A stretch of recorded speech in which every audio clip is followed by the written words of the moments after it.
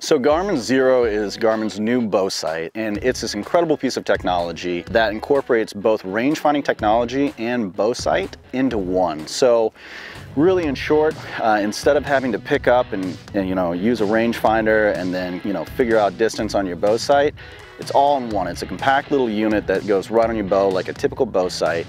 And when you're on draw, there's a button that you press and it actually gives you the range and then drops the pin on a reticle dot right there to the exact yardage, which is just fantastic in my mind. And what's so nice about it is you're not splitting pins or anything like that. You get the exact yardage, it compensates for angles, and it gives you that precise shooting when you really need it.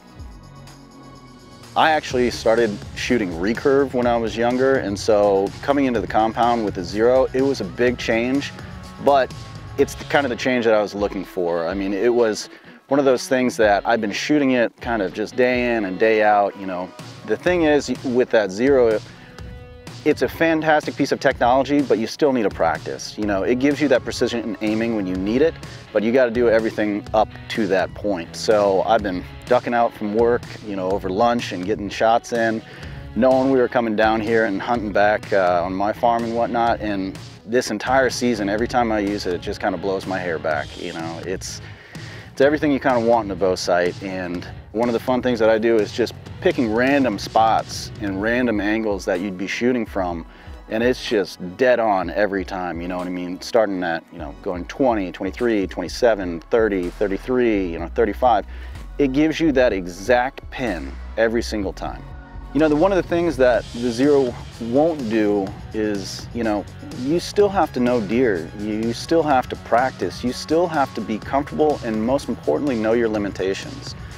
For me, I really felt comfortable into that 30-yard mark, especially from the sitting position, and you just kind of have to draw that line saying, while this sight can go out to 100 yards per target, this is where I feel comfortable as a hunter. And that's the limitations that you have to follow. As hunters, we're always trying to make, the most ethical shot.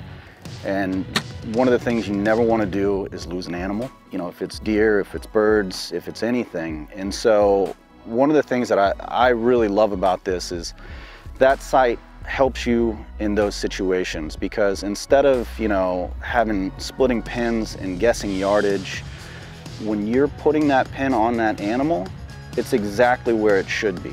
Down here in Texas, there's a lot of deer, and there's a lot of eyeballs on you when you're in the stand. And so having that ability not to be, moving with a rangefinder and then, with your bow is really, really helpful down here. It's just one fluid motion up, range it, let it fly.